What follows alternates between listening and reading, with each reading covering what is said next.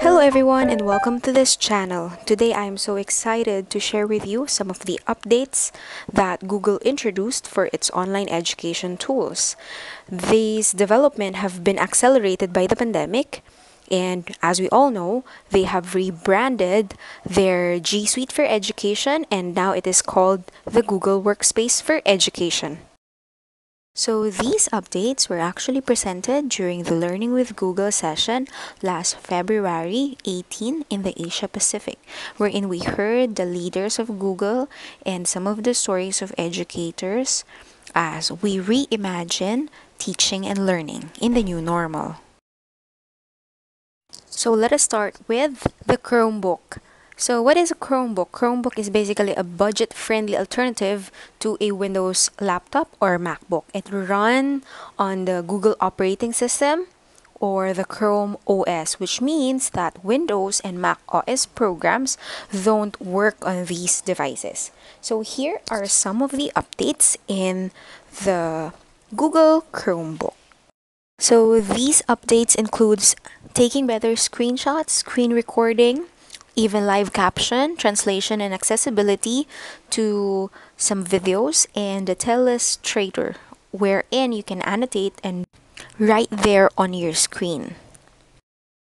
Now, I think that this next update, specifically in Google Classroom, is what everybody is excited about because everybody now are in Google Classroom as their LMS.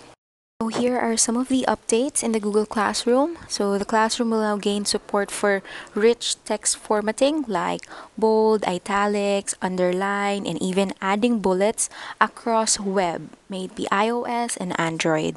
And they have your offline support, some add-ons for Classroom, improved photo submissions, engagement tracking, improved mobile grading, SIS roster sync, and improve Meet integration.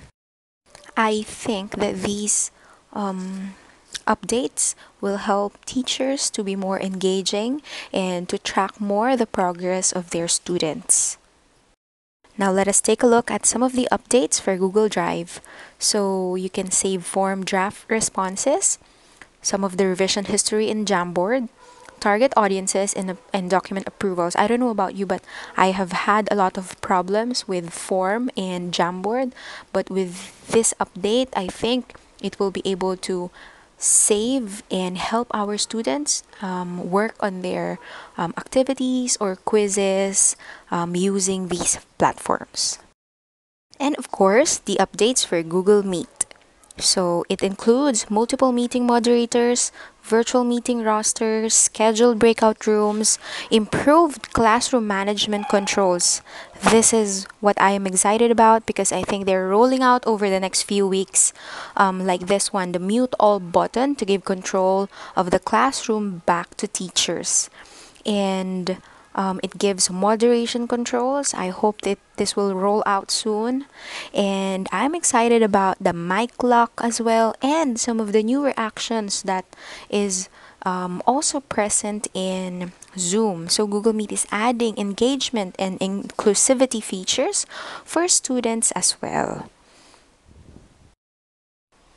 So I am so excited about these updates. The company plans several updates for its Google Workspace for Education, and I think that they have thought about their main market, which are the teachers and also the students and also the parents, which allows all of us to better prepare and better teach in this new normal scenario.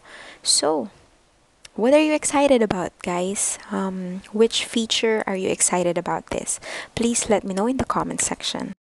Thank you all so much for watching, and I hope that we all see these updates and will be able to maximize these updates soon.